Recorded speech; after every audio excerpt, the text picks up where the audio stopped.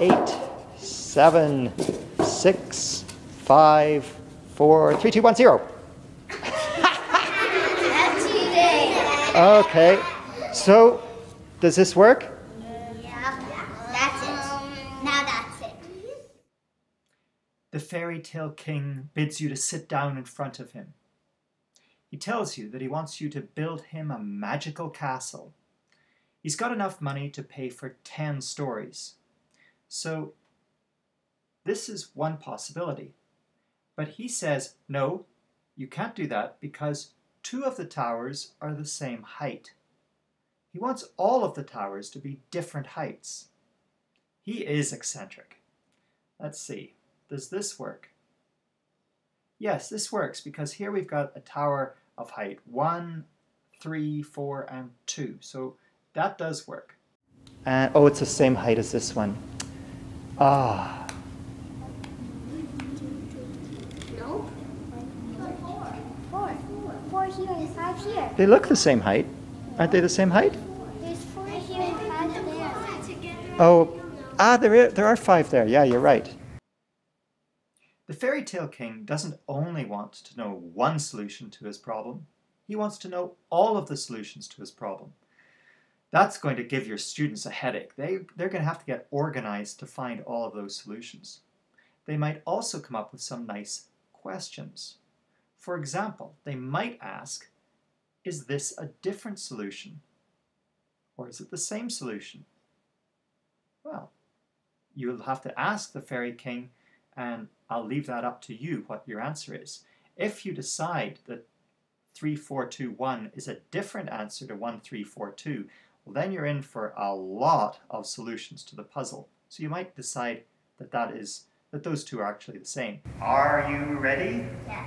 Get set, go. 10, 9, 8, 7, 6, 5, 4, 3, 2, 1. Okay, 0. Do you think you've been successful? Okay, let's see. 1, 2, 3, 4. 1, 2, 3. 1, 2, 1. Hey, this is kind of like a staircase of buildings that you've designed. Did it work? Yeah. Yes, it worked. They're all of different heights. Let's look at 2 ways that children have organized their results. In this case, we're not considering that 731 is different from 713, so order doesn't matter. Okay, so here, the way that it's being organized is the students have put at the very top the single solution that just has 1 tower. Under that, they've put all of the solutions that have 2 towers, all of the solutions that have 3 towers, and lastly at the bottom, the single solution that has 4 towers. So, for example, this is 6, 4, and it belongs in the second row because there's only 2 towers. Another way that students organized was by the highest tower. So in the top, they put the single tower of height 10. Next, they put the single solution with a tower of height 9. Then, single solution with a tower of height 8. Then the 2 solutions with a tower of height 7. The 2 solutions with a tower of height 6, the 2 solutions with a tower of height 5 as the highest, and then the single solution with a tower of height 4 as the highest. This is a rich activity to get your students organized about mathematics.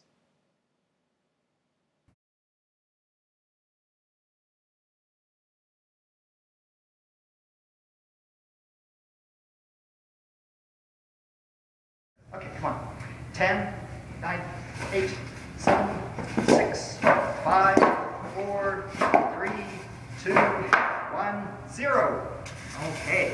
What do you think? Did it work? No. No? Yeah. Are they of different heights or some of them are the same? Okay, let's see. 1, 2, 3, 4. 1, 2, 3, 4, 5, 6. Yes, that's acceptable. But have you seen this solution before?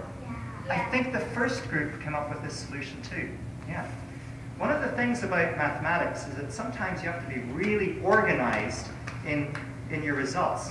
what I want you to do whenever you go back to your classrooms and you're working with this sometime today or tomorrow, I want you to find all of the solutions for this problem.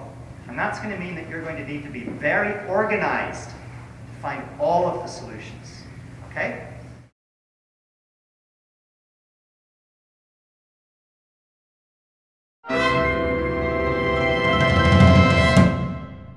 If you decide that they are different, here are the 24 different solutions for 1, 2, 3, 4 height towers, just organized in different patterns.